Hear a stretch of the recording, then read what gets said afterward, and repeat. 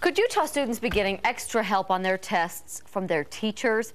That's a question a group focused on teacher ethics is increasingly having to investigate. And a Utah company has technology that makes it easier to catch. Sarah Dolliff joins us. Sarah, why would this be happening? Well, Deanie, an investigator who reports to the State Board of Education says it could be pressure to succeed, a desire to show high test scores for your class. But new technology and new companies are aiming to make sure this doesn't happen. Attention, attention. Cell phone detectors, tiny digital cameras, page scanners. You can merely pull it across the paper and it will store an image. These are the new tools cheaters have, and Utah-based company Caveon is very interested in who's using them. It's one thing to know the devices that exist.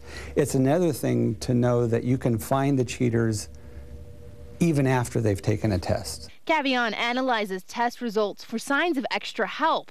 Dennis Maines creates programs that search for things like repeated missed answers, two similar test results, even eraser marks, correcting wrong answers repeatedly. It's wrong to have a cheater take the place of a person who legitimately should be going to graduate school but is denied a seat because a cheater was able to get into that position.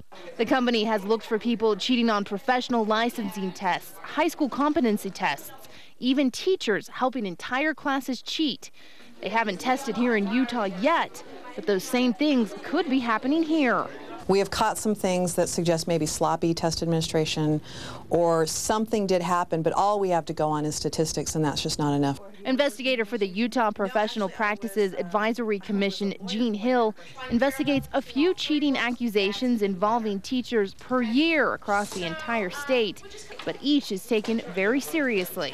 There's a great case of a student came in to talk about something else and said, oh yeah, I did great on this test because the teacher helped me.